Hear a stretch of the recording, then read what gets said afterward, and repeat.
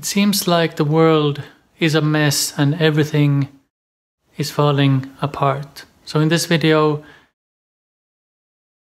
I'm going to be covering that feeling where you feel discouraged and hopeless when you see the state of the world, but a part of you doesn't want to give up. You want to do something. Something within you wants to move and act.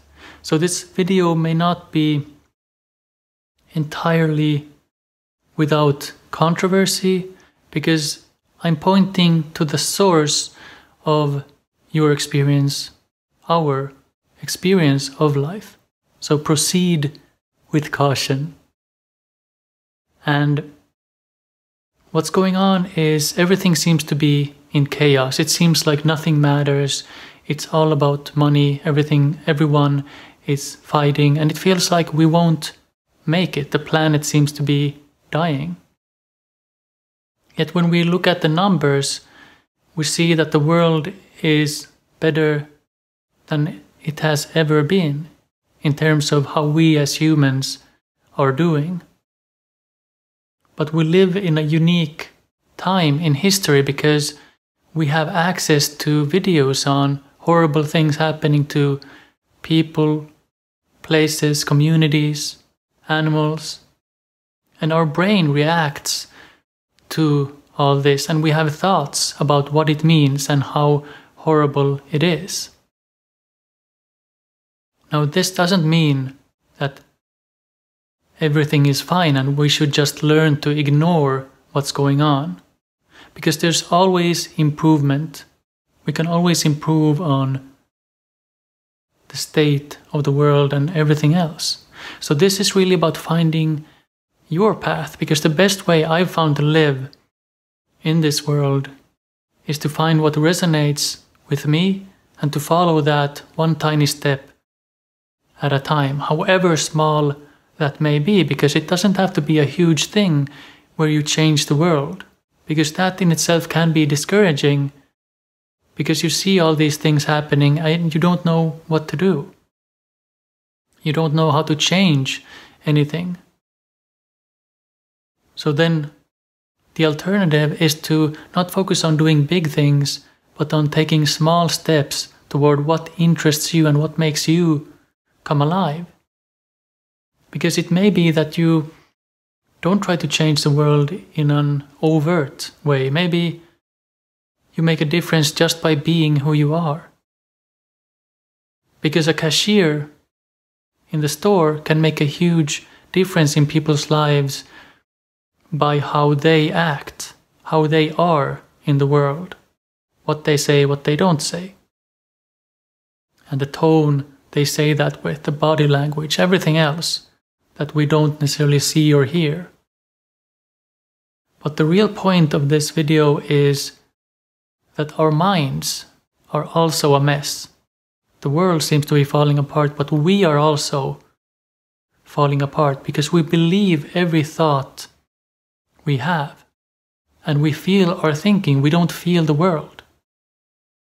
The world being a mess, we perceive that, and we feel what the meaning we give to that. If we think that the world is a mess, everything is going to fall apart, it's never going to be better, we feel that tension and frustration and whatever else comes with that.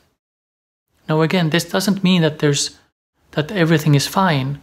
There's a distinction between the external and the internal.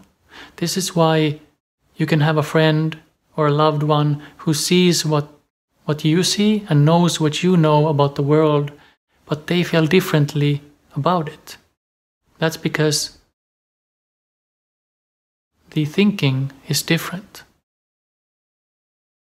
So the thing is that you don't have to feel bad about the world being a mess. You don't have to be a mess internally, because it isn't true. It's a story that goes on in your head.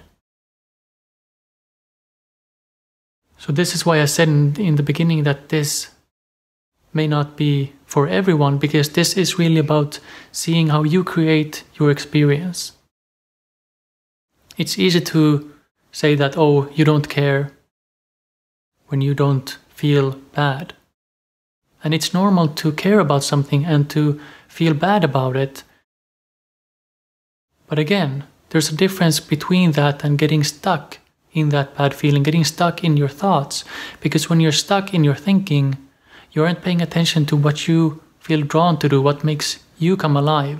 And it's through that aliveness that you can truly make a difference in the world. So by being stuck in your mind, you aren't living the life that's right in front of you.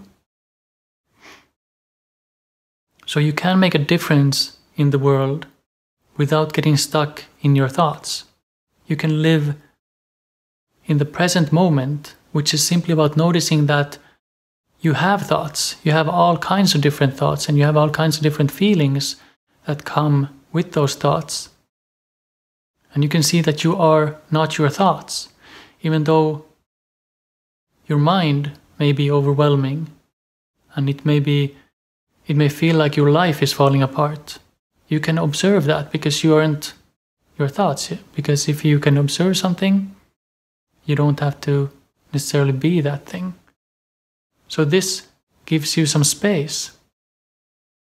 And you can begin to act from a place of resonance, peace, interest. Because when I work with people and they're distraught, I don't have to go into their story. I don't have to dive into their distraughtness, you could say. But I'm still present, I'm still listening to them.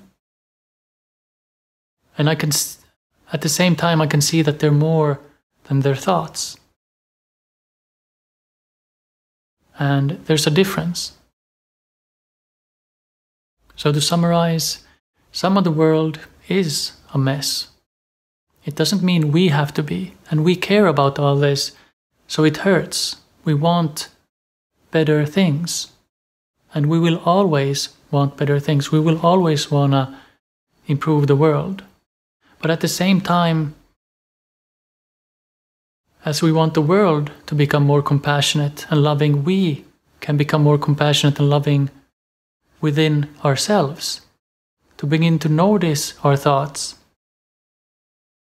and to begin to notice what's interesting to us. Because when you notice what's interesting, what makes you come alive, that's your internal guidance system, as I like to call it, nudging you on your path. So what makes you come alive? That kind of reminds me of a quote by Howard Thurman, where he said, "Don't ask yourself what the world needs. Ask yourself what makes you come alive, and go do that. Because what the world needs is people who have come alive."